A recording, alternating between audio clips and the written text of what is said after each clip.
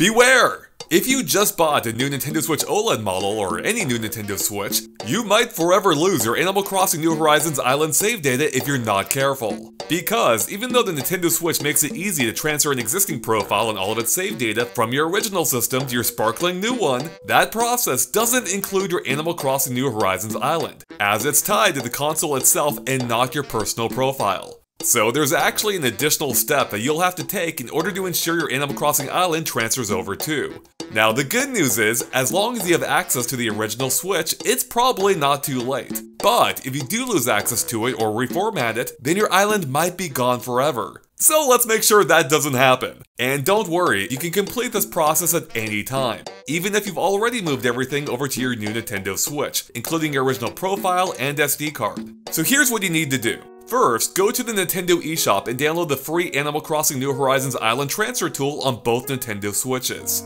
It'll pop up if you do a search for just Animal Crossing.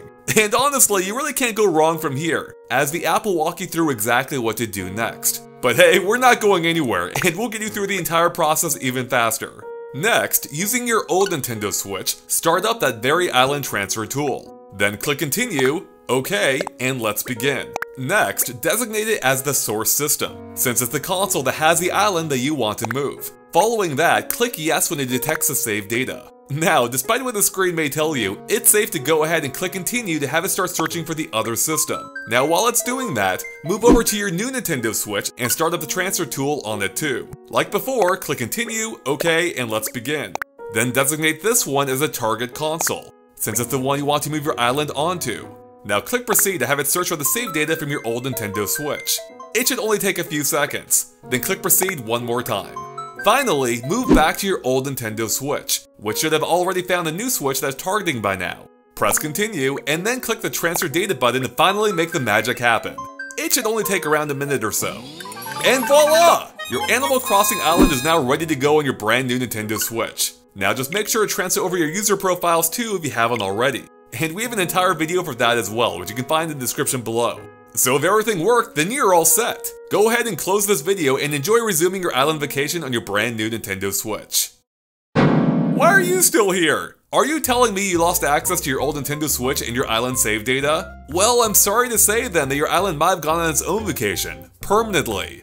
But you might not be entirely out of luck.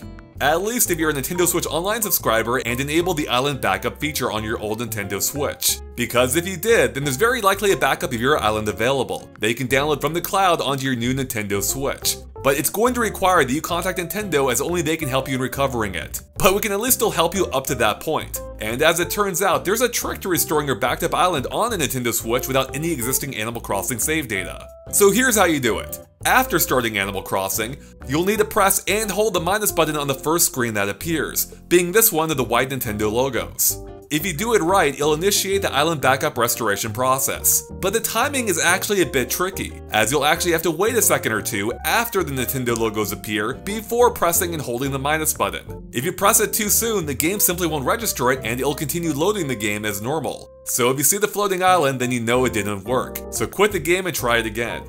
Now, once the island restoration screen appears, click Begin to be taken to Tom Nook, who will eventually offer to check online for backup data. And this is the part where you're going to need Nintendo's help, as he's not going to find any data unless you've contacted them first, and they've authorized the save data transfer. So we put a link to their contact page in the description below. With any luck, you'll hopefully have your island back safe and sound. If not, we'll have fun getting your brand new island into shape. So there you have it everyone, a complete guide to how to enjoy your Animal Crossing Island on your brand new Nintendo Switch.